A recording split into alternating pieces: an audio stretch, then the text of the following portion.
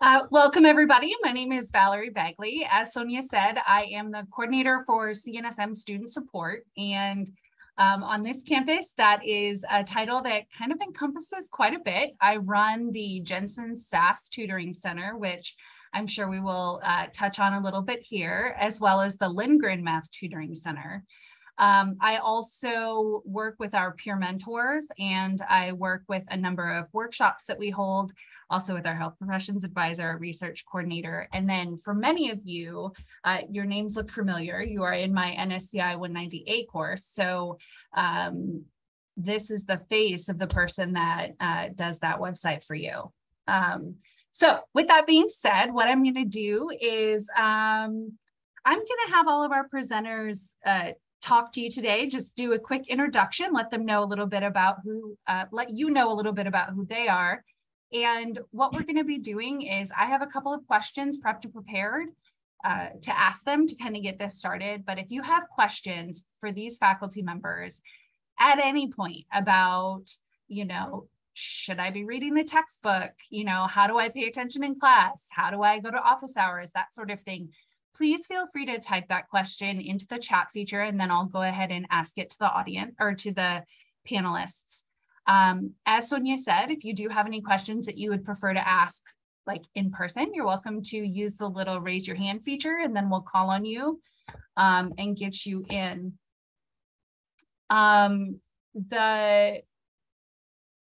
Something else was going to happen, but I forget what it was. It's late in the day, guys. I appreciate you guys joining us. So I am going to have the presenters introduce themselves, and we will start with Mahtab. Hi, my name is Mahtab,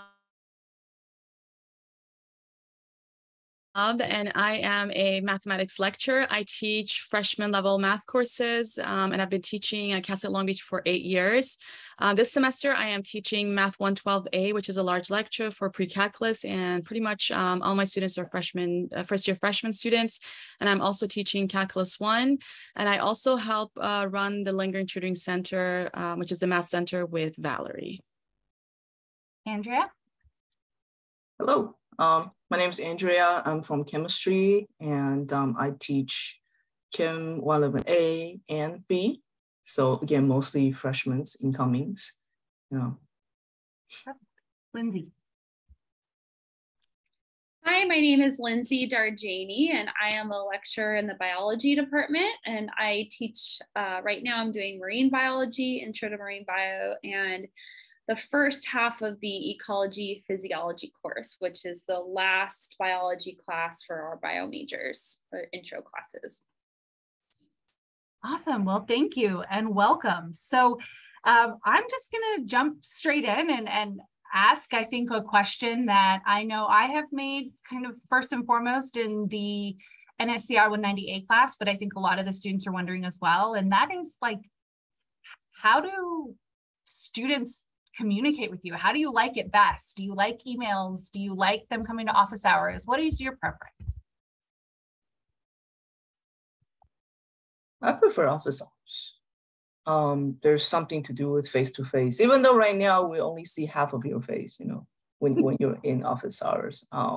But still, be able to make eye contact and then be able to point on a piece of paper, for me, it's important. This is how I did it. I don't get it. I can put on a piece of paper to show you what's happening. I personally, kind of email communication is okay, but if you shoot a chemistry problem over email, it's kind of hard to reply. So it makes it a little difficult. But, Zoom is a good thing. If we really need to make the appointment, we could, Zoom at any time. So it's been helpful, but people like personal interaction would be what I prefer. Personally, I always tell my students, this is like the first thing I say when I introduce myself in my classes that I also like the one-on-one interaction. So I like to, especially because I have a large lecture that I teach, it's just easier if students have any questions to kind of stay after class and ask their questions and kind of build that connection with their instructor. I also encourage office hours a lot. I tell my students just walk in and just say hi, introduce yourself. Sometimes I don't remember names. I'm just not very good at that, but I do remember faces. So the more students come in, you know, for us instructors to get to know them, the easier it gets for us to connect with you and answer your questions and help you out with any questions you guys have. But of course, if that's not feasible for students, and I always tell them the second way would be to email your instructors. And then when you are emailing your instructors, you want to, you know, make sure you put in details. If you have any specific questions, you write that specific question, say which class you're from. You know, most instructors teach them more than one class, and even if they teach the same class, they might have different sections. So you want to put a lot of details in the email so you get a quicker response. And then for some classes, I've noticed instructors have discussion boards. So that's what I do for my calculus class. I said, okay, if you have any questions, just put your question in the discussion board, and you know, I can answer you in that way. It might be another student's question as well.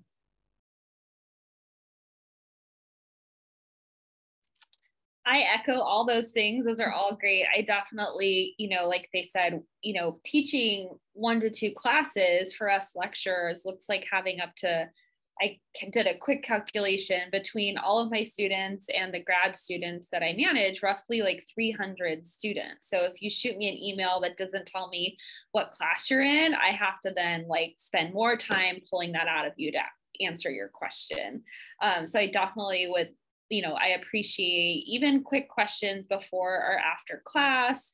But I would say also on top of all those things, utilize the TA office hours. So most of the lab instructors or section instructors have to have their own set of office hours. And oftentimes, like for our classes, we make everyone's office hours available to the whole class. So you're able to go to like a different instructor if that works better for your schedule. And most of us, I keep mine here, we have a log of students who come and visit us. So I write down your name, what class you're in, and I have proof like, hey, if this student at the end of the semester is like super borderline with their grade, I might take a look at my log to see like who put in that extra effort to come to office hours and really, you know, dig into those questions they didn't understand. And right now I have half of my office hours in person, and then I hold some online because Zoom still works well. And I would say take advantage of that. Most of us too have a set turnaround time for our emails, right? So I would say like, you know, don't expect or expect at least like a 24-hour turnaround time. And so in that case, a lot of times it's just not enough time, and you may need to get your question answered before a test or before a homework's due. So definitely stopping in person is the way to go. Awesome. So we are wrapping up the 4th week of classes, I believe. So we are many of these students, most of these students are first year students. So they are just kind of getting in the swing of things. And do you have any advice for them as they start to settle into this semester? I was going to say, don't panic. Yet. I mean, I already gave both my exams. So I'm seeing a lot of panicking students, and so don't panic yet. I mean, this 4th week, it sounds a lot. Sounds like it's a lot, but you know, you can. Well, if we look forward to Christmas break, then it's, you know, we're 4th week into it. It's, you know, 11 weeks left.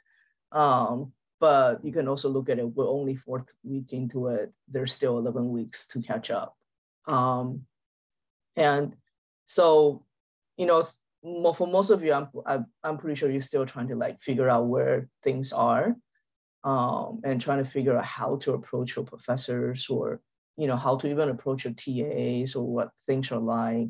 And at this point, you probably already have an idea what your schedules are like how many hours do I have to work, my responsibilities at home, my responsibilities at school.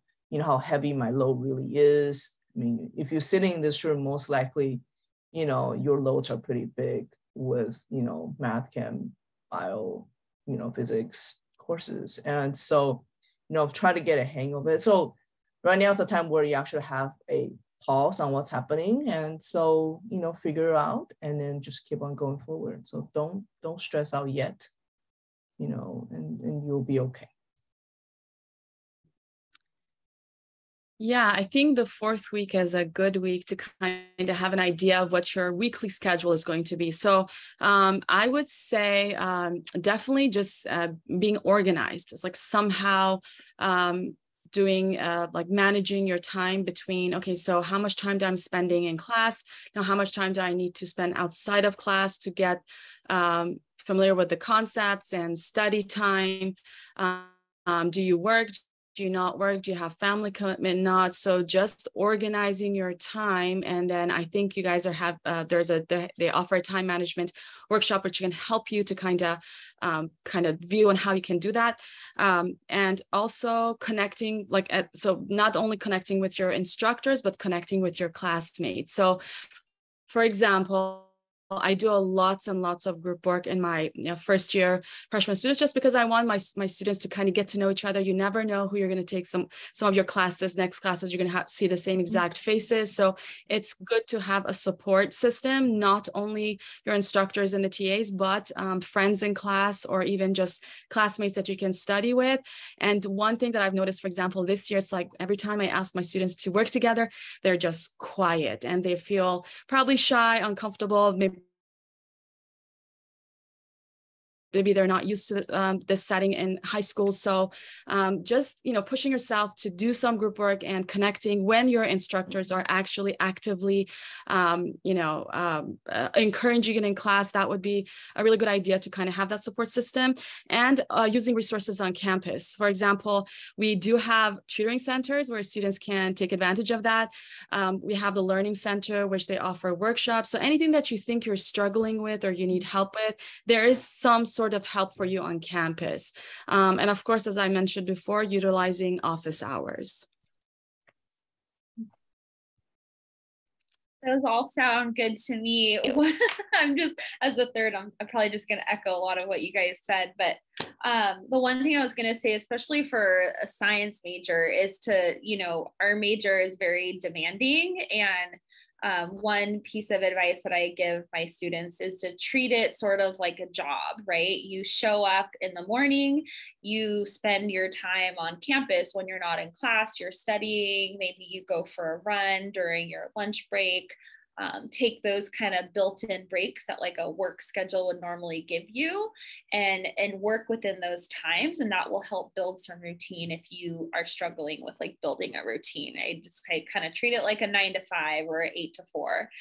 That especially helps with trying to find parking on campus too. If you get here early, you get to park and then maybe you go study for a little bit before your class and then after your class. And I would say also to sometimes I see students in this fourth week of, heading into an exam, or if an exam just passed, they tend to let their lab or their lecture suffer for one or the other.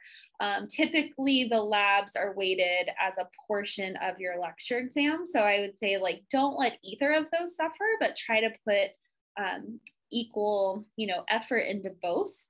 In many classes, if you don't pass the lab, you end up not being able to pass the lecture conjointly. So utilize all of those resources and kind of take a step back to look at what your needs might be in terms of either finding a routine or, building in those healthy study habits. But that's kind of it. That's all I would say to that. Absolutely. So as a reminder to everyone in the audience, if you have any questions, feel free to go ahead and put it in the chat, or you're welcome to raise your hand on Zoom and we should be able to see you and we'll call on you. But while we're waiting for that, I think, Andrea, you kind of brought up that you've given your first tests. And so a lot of students in a lot of their classes are getting their first test back, and they are either exactly where they hoped they would be, or maybe they weren't as successful as they wanted them to be. So what is what is your suggestion with what to do once they get a test back? I think a lot of students just like put the test in their binder and like go on their merry way, but do you have any tips for what students should be doing when they receive their test back? Yeah, every lecturer, every professor, every instructor has sort of like a different thing with how they return their test. Some return Scantron, but not the exam. Some returns the exam, but not the Scantron. And some just neither, you know? And so I think, but regardless of how the test was returned to you or what is returned to you, you can always approach your TAs or approach your professors and say, hey, can I take a look at my test? Can we kind of, you know, can I see what I did wrong? And that opportunity would, you know, at least for us, we always provided for the students to come in and we get to talk. And I think we'll always give that talk, right? Like, okay, you know, if you're a certain percentage, you got to work harder, things like that. But I think the most important thing is once you get your grade, once you get your test, go over it, you know, things that you miss, and make sure that you know why you missed them. It's a relearning process. If, you know, I like to tell my students, you know, if your grades aren't not good, but when you take a look at your exam and you realize, oh my gosh, those all kind of like silly mistakes, you know, could have done them all had it not been, you know, the pressure of the test, or, you know, had I sleep a little more, then those are good news for me. That means you know what you're doing. You're just being like, at that moment, you're kind of like too nervous for it. Then we'll work on your nerve, right? But if when you go over the things, you go, hey, I really don't know this. Okay, then we need to figure out like how to review those stuff or what are the things that you lack. But it will be a lot easier if you let your TA and your professor talk to us, you know, then we can probably tell you what you need to do a lot faster than for you to try to take another 4 weeks to figure out until the next test, you know, and that will be a little late. So if you, once you finish a test, like a grade or not, come and figure out what you did wrong, you know, get a little prescription from us. This is what you should do, and follow it along. And a lot of times they work. You know, it's like antibiotics. You take it, third day, you'll know if it works. And if it doesn't, then okay, then we give you, instead of give you a broad spectrum, have to figure out exactly what you need. So that's, but definitely don't give up. A lot of people is like, oh my gosh, this is it. Like, don't give up. You know, it's doable. But I think what happened after first test, and is if you heard all that we were talking about, it was mainly on time management. And then I saw this the Thrive workshop pop up on chat. We weren't told to publicize that, so it was just by chance that we're talking about time management because it's important. I think by fourth week, since you already have sort of a handle on your own schedule, and this is being a science classes that you're taking, you need to decide the priority, like what is important.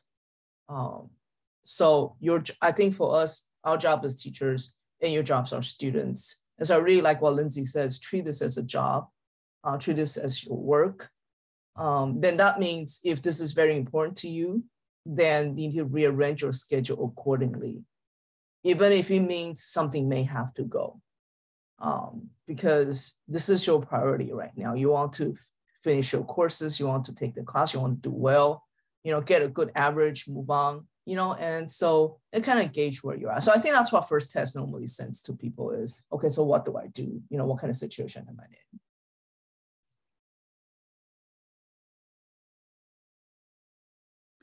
So I haven't given my first test yet. So I can kind of talk about how to prep for the first test. So my first test is coming up next week in my math classes. So usually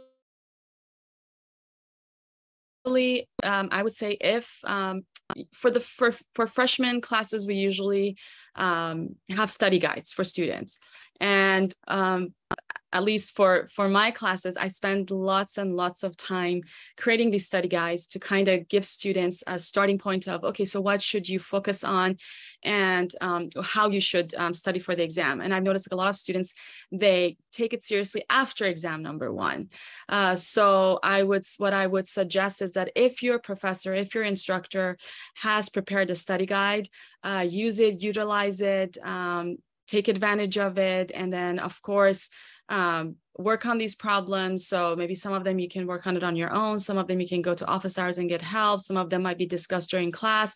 So before every exam, I do have a study session, I do have a review session that I cover during my class. So I do go over similar questions on the exam. So these are the times that if you are having trouble with the concept, to ask your instructors. And then if your professor have not provided you guys with a study guide, I would say go back to your notes and do like a summary. So for example, in math, we have lots of formulas. So and most likely, if you wait until the day before the exam, you're not going to remember most of them. So what you want to do is you want to just go section by section, write down the formulas, and then do one example similar to the whatever formula you have. So and then create a little study guide for yourself. So yeah. And then of course, anything that you're struggling with, or if you think that you feel like you're not understanding, definitely ask for help. Reach out, go to office hours so you can, get prepared for the exam before your first exam.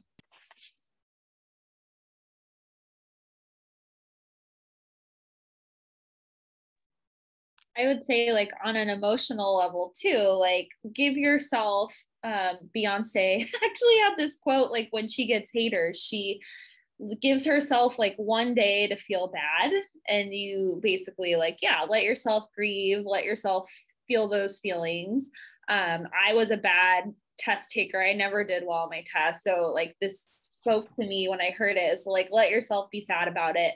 And then the next day, like give yourself one day. And then the next day, like make a plan of how you're going to tackle that issue. Use that negativity to fuel you to like have that growth mindset that you can do better, and make a plan for what that would look like. And I want to echo like Andrea's, like advocate for yourself too. If you like think in your head, hey, I know I did really well, this seems odd, like go ask to see the test. Like I just gave out one of my first tests, and a student came to me and she's like, this question was just really weird and your answers didn't make sense. And I'm looking at it and I'm like, you know what, you're totally right, like that question's bogus, like I'm going to throw it out. So I would say that if you are confident in that, to advocate for yourself. And also, many of you are many of you are freshmen, so you haven't had classes, but some of my like sophomore students, this is some of their first lectures in person. And so like test taking might look different than it did online via Zoom. And so if that's the case, again, like if you need to advocate for yourself, maybe make an appointment with the Bob Murphy Access Center to discuss like possible testing options. Like that's available to you if you need reduced distraction or extra time or whatever that might look like to speak up for yourself. So one of the other things that I think this university has done really well the past 4 weeks is trying to open up all the possibilities of how to get involved to the students, whether that be through Week of Welcome or the Smorgasbord event that happened this weekend. So I guess my question to you is, when you were a freshman in college, were you involved in anything outside of the classroom? And what do you recommend students kind of do to get involved, if anything?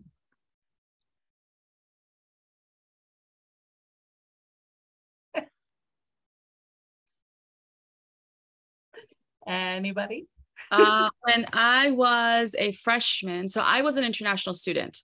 I came here and I remember I barely spoke English. So that was like my, I was very shy. I didn't like to because it was very different than the high school that I went to. So, but I wanted to connect with other students. Yeah. So there was my classes, and then there was something that I wanted to connect to other students. So at Cal State Long Beach, and that's what I was a student at Cal State Long Beach as well. I was a transfer student. I joined the International Student Center group. So we were all international students and from different countries. And it just, I related to them just because we talked a lot about our struggles, first semester being at Cal State Long Beach, what did it look like? And it was really nice to connect to other students. And then we would, through the international club, I got to make a lot of friends, and some of them were students from my own major and some were not, and it was everything except math. So it was nice to kind of get familiar with, okay, so what is there to do in Long Beach, what is there to do on campus, and just to kind of have some sort of support and feel that there are students that are going through similar experiences as you, that you can connect with them. So I was a math major. My first math test that I took, I will never forget this. The first quiz I took, I got a 0 on it. And I always knew I wanted to get into teaching. And the reason was because I didn't know what a rectangle was. So it was all these word problems and I barely spoke English. So, so I spoke to my professor and I said, okay, can I bring a dictionary with me? So there were no smartphones during those times. And, it was just I felt very, disappointed in myself. And then when I would go to my, the students that were in that club and I would talk to them, so they would give me a lot of pointers. For example, they would tell me, okay, so let your instructor know that your English is not your first language. So your instructor doesn't know that. They have so many students in the class. This is where you can go to get help. This is where the tutoring center. So just like lots and lots of support outside of class. Yeah, but that was a long time ago, so I barely remember. But I remember there was lots of activities that we used to do together.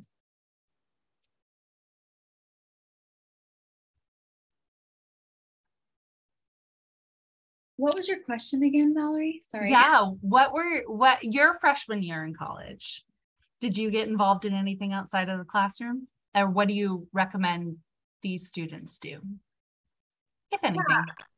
Yeah, I would say to get involved with things that give you life and a levity, because let's be real, organic chemistry and math and physics, those are pretty heavy. So depending on your major, for me, it was marine biology. So I'm pretty nerdy. So of course how I wanted to spend my free time was dissecting mussels from the intertidal, but it also came with a field component where we got to go up and down the coastline and collect marine organisms to bring back to the lab. And so I got to be outside, which is great for my vitamin D and my mental health, but it also was helping me with experience toward my degree. So I would encourage you guys to take a step outside of campus. I mean, that's just one way to do it, but to do something that's life-giving, inspiring, and also would fuel you, right, to the why question. Why am I doing this? Why am I studying so much and taking all these hard classes? Well, because I want to, protect our coastline one day. And I need to have that degree to be able to make informed decisions on, my coastline or something like that. So that would be one suggestion, is to maybe do a volunteer internship with something that's closely related to what you want to be doing one day in the future. And one thing that I will say to that, and I went ahead and put the link in the chat for you guys, but one of the websites that we highly recommend if you are looking to get involved on campus in a variety of ways is our Beach Sync, which is kind of like a social media platform for the student clubs and organizations on campus. And you can actually also search the clubs and organizations, and you can search them by major. So we have a marine biology student association. You can search them by, I think they're cultural groups. So that would be potentially where you're going to find the international students. You might find the, a club specific, Los Hermanos Unidas. Sorry, I'm saying it all wrong. Hermanas Unidas. There's all sorts of different clubs that you can join. And there's also social clubs. I mean, we've got video game clubs. We've got, I think there's some fashion clubs. There's all sorts of things that you can do. So this is a great website for you to use and go to. Just kind of check it out. You can also find out more about when clubs and organizations have their meetings and how to get a hold of the leadership within the clubs. Val, did you mention the health professions? I have not mentioned that yet. Okay, yeah, so pre-health at the beach is also on Beach Sync. So if you are interested in the medical field, definitely visit that, because that's where you need to start.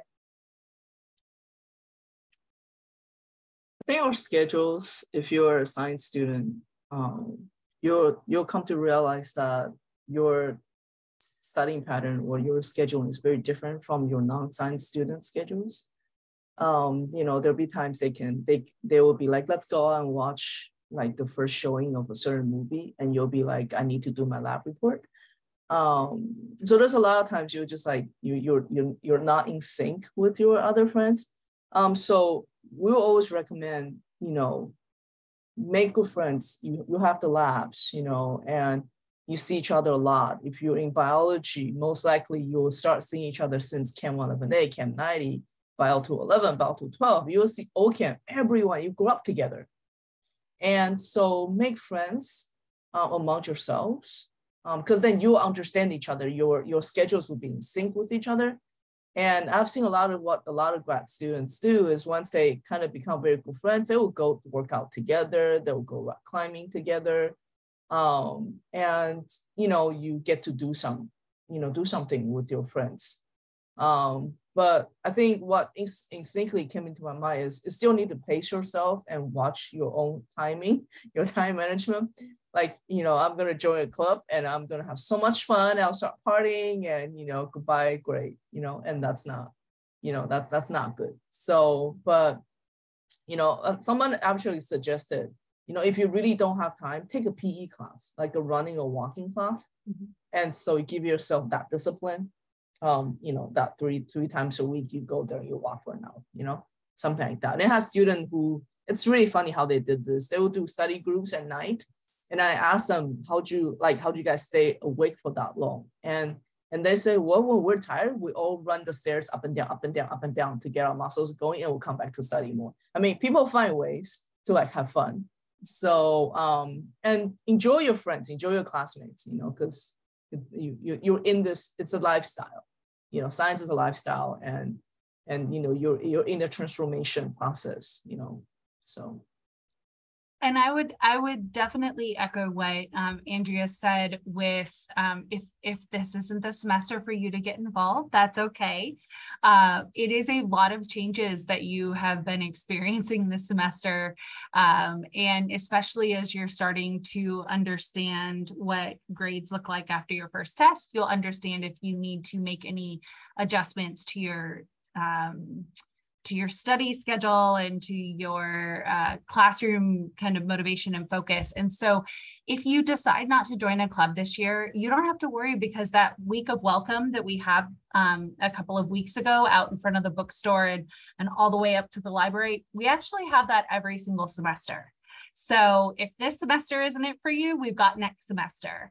I know a lot of CNSM students who are really interested in joining Greek life, so fraternities and sororities. But as Andrea said, sometimes the schedule doesn't always match up with being a CNSM student. And so my experience with that in regards to the tutors that I have, because I have quite a few tutors in Greek life that are also CNSM students, but most of them didn't join until their sophomore year.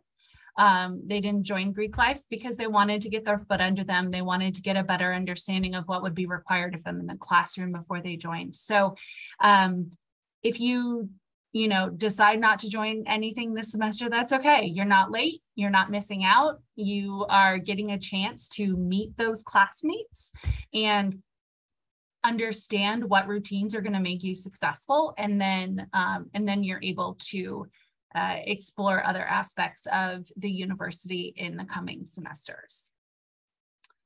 So here is a question for you guys that, as I said, we just went over in NSCI this week, and that is textbooks. Some students didn't buy textbooks, even though they were asked to. Some students haven't cracked open their textbook yet, and some students have read it front to back. Do you have any recommendations for how students should be using textbooks along with lectures in the class?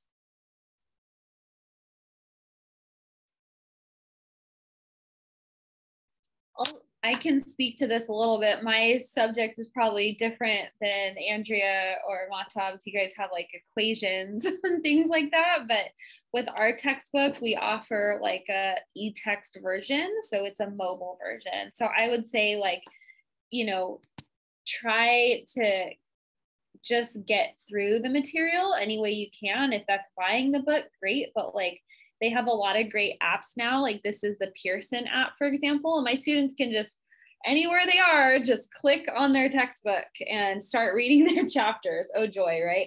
But then what's cool is there's also an option to listen to it. So even if they want to like combine the material, they can go for a walk and play chapter 37 on angiosperm reproduction, right? Or population ecology. They can at least listen to it.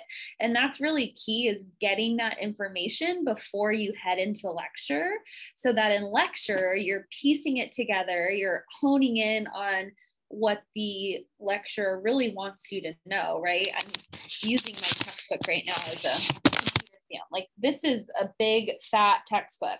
I can't possibly expect my students to memorize every single thing in here. So reading it before you come to lecture, coming to lecture to be able to then focus on and really test your understanding is going to help.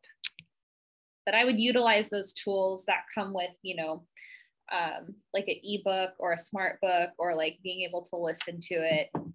And maybe, you know, use that while you go for a walk or a run, or while you're commuting to campus.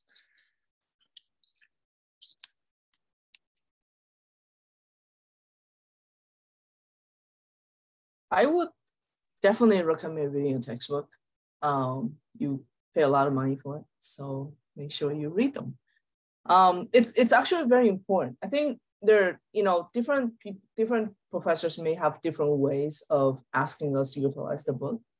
But at least I know for Cam, reading a book is it's essential.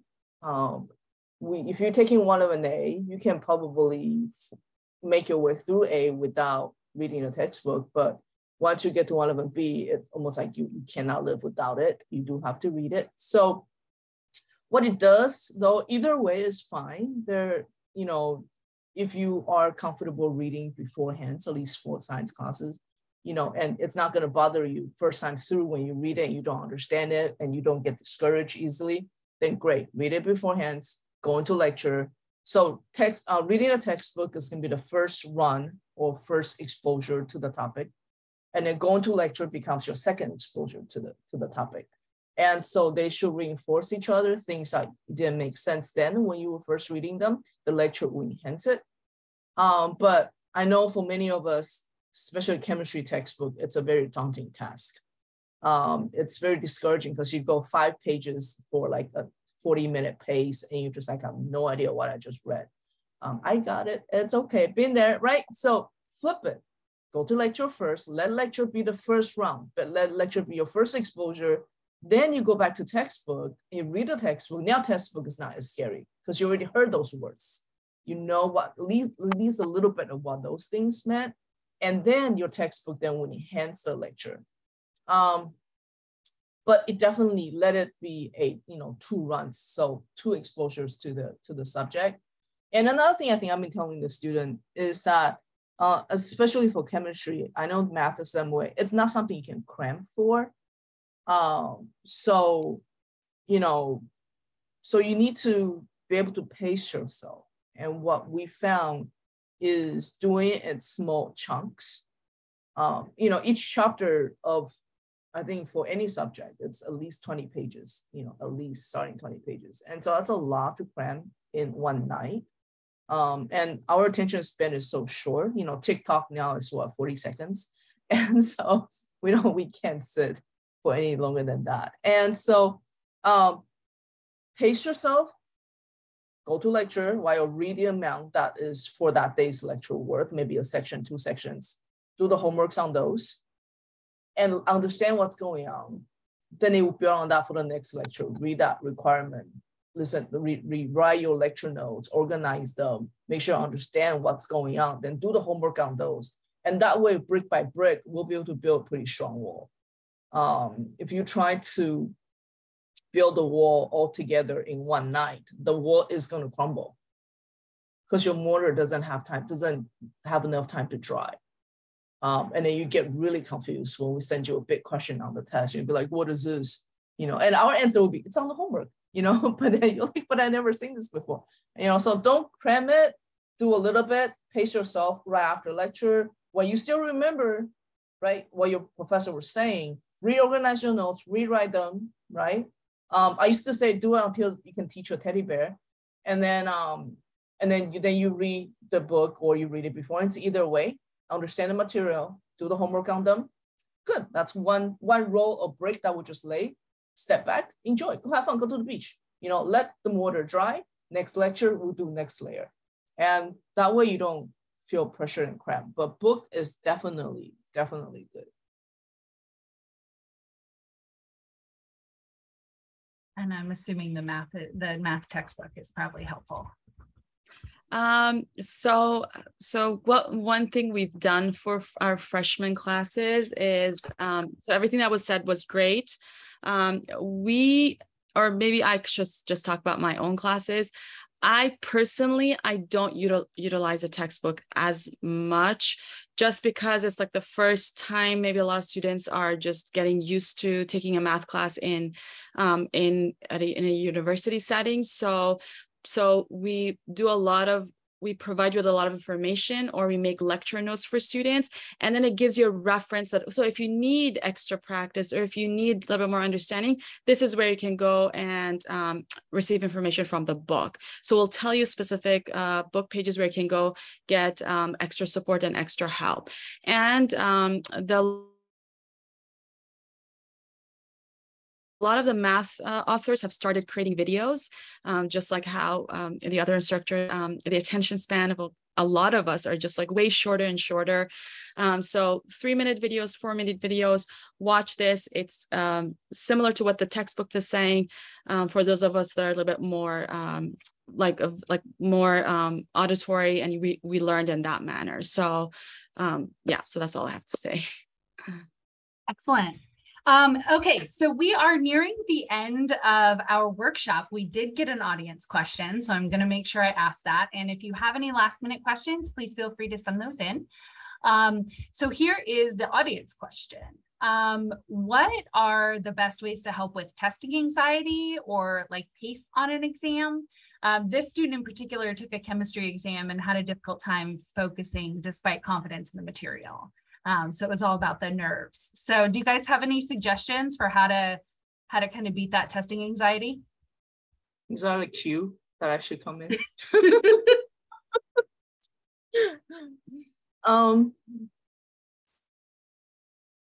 I think first thing what I normally would ask, you know, if any student comes in and say, you know, I freak out on the test, what do I do?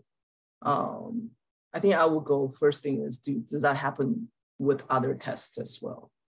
If you normally get really nervous with all the tests, then I think Lindsay mentioned that it would be a good idea to go to BMAT and then see if there is alternative options that is more suitable, you know, for you as you take the test. Because maybe a little bit longer, maybe in isolated space, quieter, so maybe that would less distraction. That will come down. It is very stressful taking a test with 170 people in the room.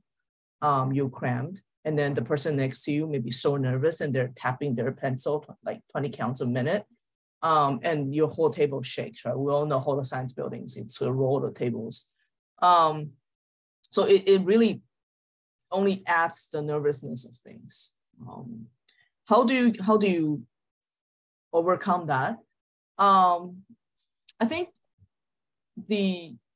how you prep for it, first of all, like, are you prep enough to, like, did you study for the test? If you're confident with what you did, that's one thing. Two is we all have like study guides or practice tests. And it would be a good idea to take the practice test as a test beforehand. So as we study, don't use it as a study guide, but actually time yourself on it. So like, for example, for chemistry tests, we normally do a 2-minute per problem average.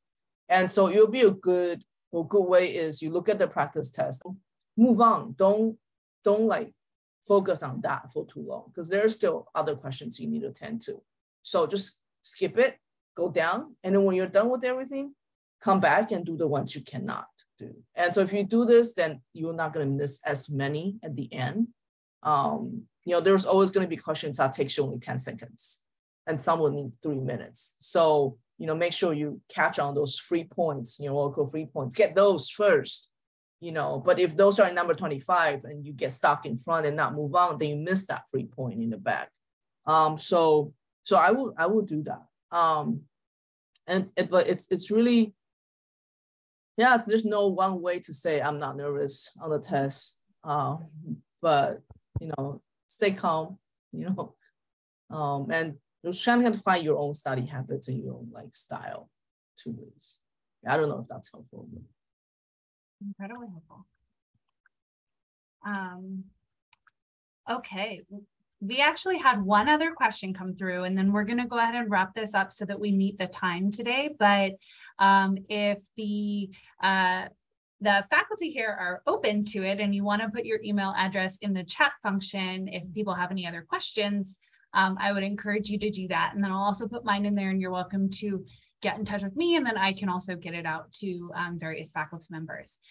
So the final question that has come through kind of leans back to the question we had a little bit earlier about kind of doing that social life and that time management.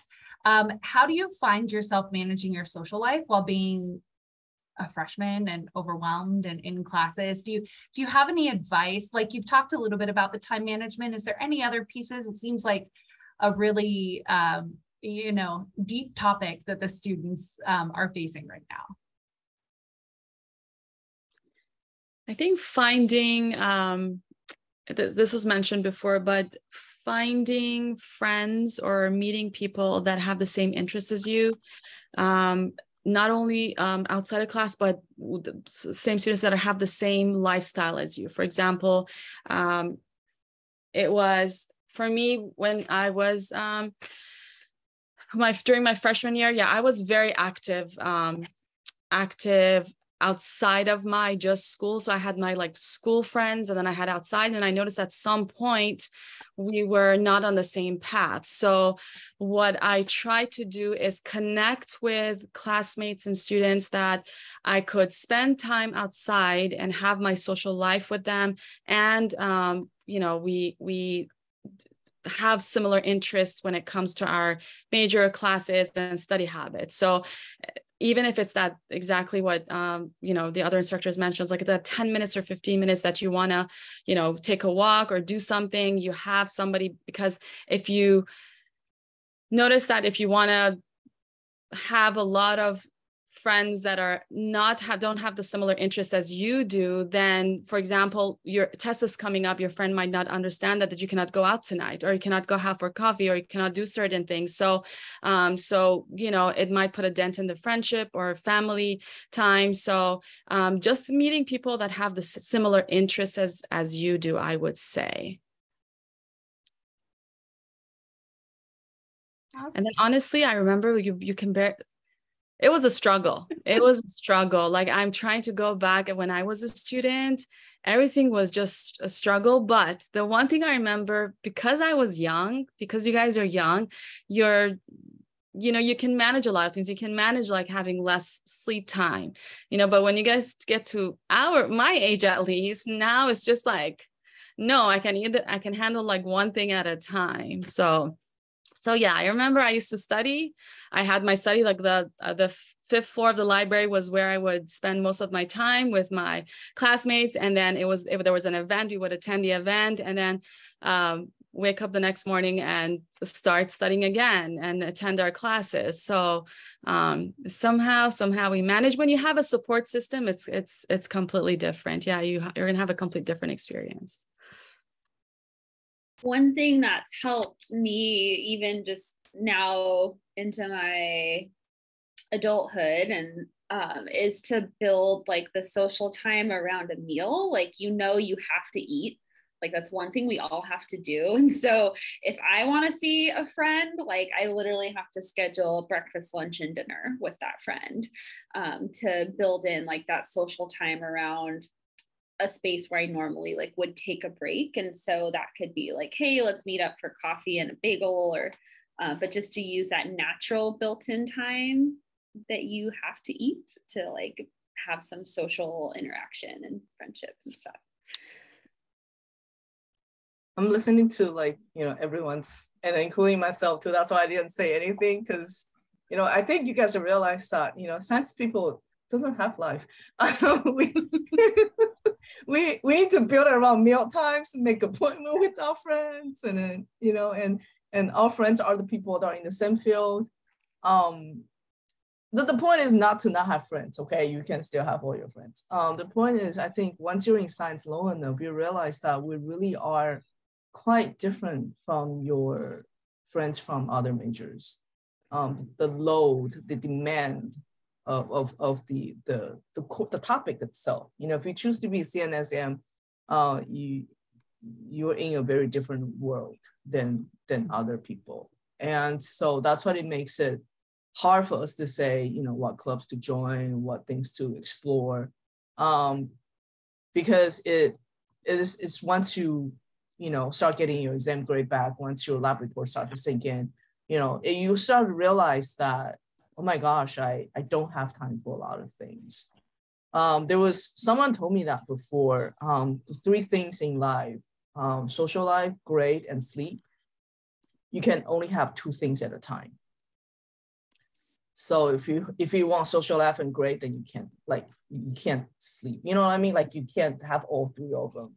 Something had to suffer. And so what I would really recommend is that, like what, you know, Matab was saying, make friends that have similar interests, make friends that are in the midst. I remember when I was in undergrad, you know, like we have like 3-hour gap between classes, and my buddy and I would run out of the campus to watch a movie and come back. And that would be our break. But that's because we have the same schedule. And so we're able to just say, hey, let's go catch a movie. And so we'll walk out of the campus, go to the movie. I always remember, it's so fun, you know, and you go watch a movie and you come back knowing you have a class in 3 hours, but you know, you go catch a movie then. And I think that's something that you will learn to adjust, you know, and provided a lot of us work too. So now you have to put that in there. So I think that's why even from the beginning, we keep on mentioning time management. It's because while we all have the heart to conquer the world, we don't have enough time to conquer everything.